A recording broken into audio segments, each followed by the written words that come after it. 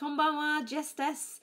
This is our How I Remember series that I've been doing since last week, and this week is on locations. I'm in a hotel room because I'm actually travelling at the moment, and I'm a little bit later than usual, but here I am for the How I Remember. So today's word is kisaten. Kisaten. Now, kisaten means cafe or coffee shop.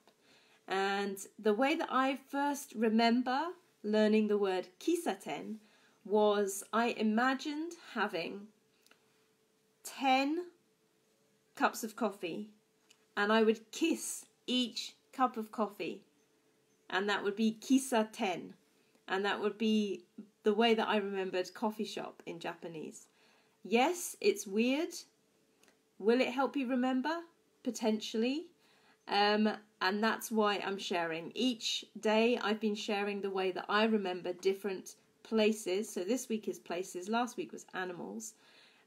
So if you think that these things will help you, have a look through the videos or go to the resource hub, because I've put all the videos into the resource hub. But today's word is kisaten.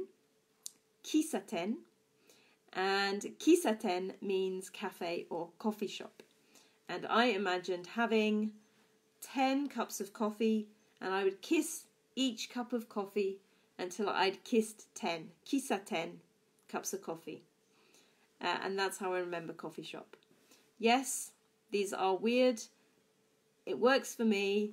I have an image in my head when I come up with these strange little reminders. But I really recommend having some kind of way to help you remember the Japanese words when you first start learning, because some of the words can be a bit out there, but it's very good to have some imagery to help you remember. So today's word, kisaten. I kiss 10 cups of coffee, and kisaten is coffee shop. I hope that helps. All right, I'll see you again tomorrow. Mata ne!